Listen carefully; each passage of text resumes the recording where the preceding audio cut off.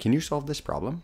The current time is 3 o'clock, and we want to know how many degrees does the hour hand move by the time the clock reads 3:15. Let's learn how to solve this problem together. The first thing that we need to consider is how many degrees the clock will move in total. Now obviously as the clock rotates, the hour hand will move all the way around, and that will be 12 hours in total, and we know that the total degrees in a circle is 360. So we start with this equation. 12 hours is 360 degrees, a full rotation of the clock.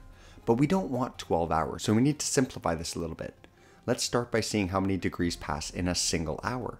And to do this, I just divide both sides of the equal sign by 12. And after doing this, I get 1 hour is equal to 30 degrees. But once again, I don't want 1 hour. To go from 3 o'clock to 3:15 is only 15 minutes. So how many 15-minute increments go into 1 hour? Well, 4. So I'm going to divide 1 hour and 30 degrees by 4. And as you can probably see, that means that in 15 minutes, the clock will have moved 7.5 degrees. Did you get this one right? Let me know in the comments.